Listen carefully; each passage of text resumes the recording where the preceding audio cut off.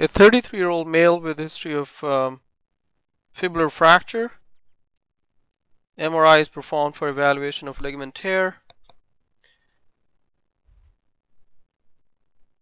The anterior and posterior syndesmotic ligaments are torn. A tear of interosseous membrane is seen. There is a minimally displaced oblique fracture of the fibular diaphysis.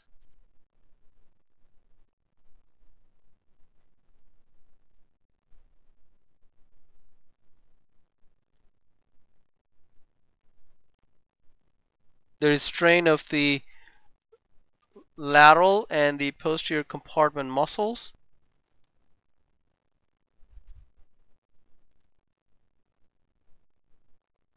The posterior tibial nerve shows myelodema.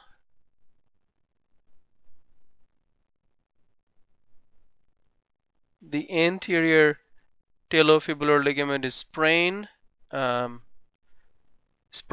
and partially stripped from its talar attachment site, as seen in this purple arrow.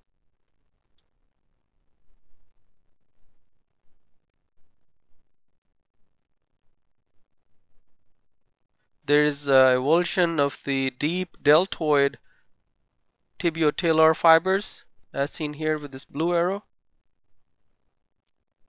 Periosteal stripping is seen medially as well as laterally, as indicated by these gray arrows on this image.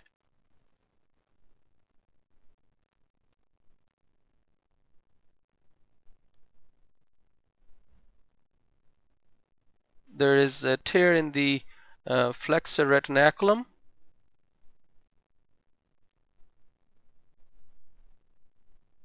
Mild strain is seen in the flexor hallucis longus muscle. A small osteochondral lesion is seen in the lateral talar dome. On this image pointed with white arrow.